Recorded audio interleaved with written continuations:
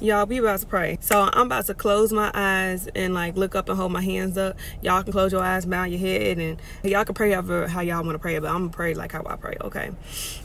Dear Heavenly Father, our Father which art in heaven, hallowed be thy name. Thy kingdom come, let your will be done on earth as it is in heaven. Please give us our daily bread. Please forgive us of all of our trespasses and forgive others who trespass against us.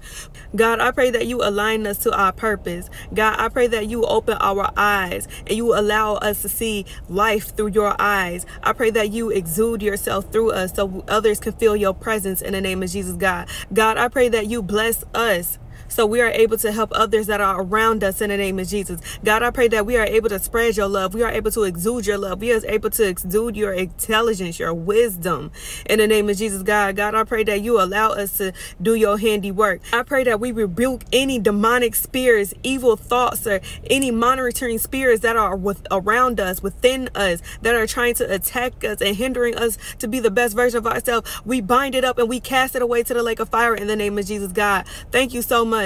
God, I pray that you allow your holy angels to be around us. You allow your guardian angels to follow us everywhere we go, in our vehicles, in our homes, in the name of Jesus, God. God, I pray that you allow your Holy Spirit to stay within us at all times, God. You are with us wherever we go. You will never leave nor forsaken us. And we trust you. We trust your word in the ways that you trust us as well. God, I want to pray upon any trauma, any anxiety, any depression, any abandonment that we are all going through. I rebuke it in the name of Jesus, God, for we are able to be healed. For we are healed mentally, physically, socially, emotionally. God, I pray that you heal us in all aspects, spiritually, in the name of Jesus, God, for we are able to flourish in your presence.